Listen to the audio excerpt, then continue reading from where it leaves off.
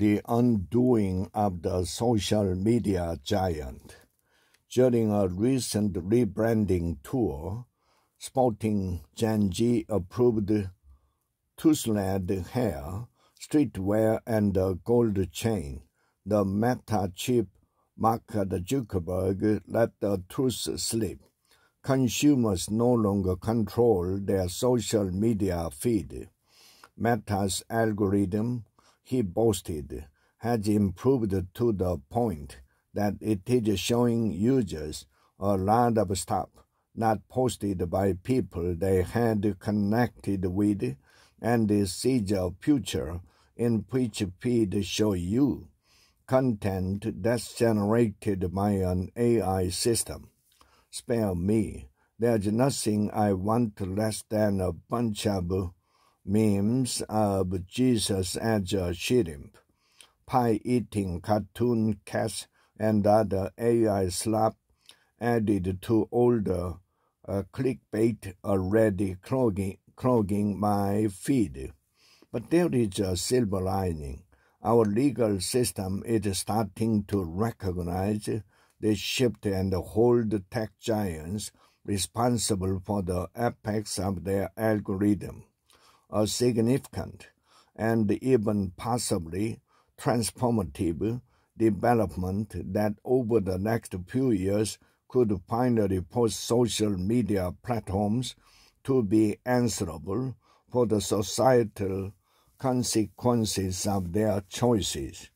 Let's back up and start with the problem. Section 230, a snippet of law embedded in the 1996 Communications Decency Act, was initially intended to protect tech companies from defamation claims related to posts made by users. That protection made sense in the early days of social media, when we largely chose the content we saw based on whom we friended on sites such as Facebook. Since we selected those relationships, it was relatively easy for the companies to argue they should not be blamed if your Uncle Bob insulted your strawberry pie on Instagram. Then, of course, things got a little darker. Not everything Uncle Bob shared was accurate, and the platform's algorithms prioritized outrageous, provocative content from anyone with internet access over more neutral, fact-based reporting. Despite this, the tech companies' lawyers continued to argue successfully that they were not responsible for the content shared on their platform, no matter how misleading or dangerous.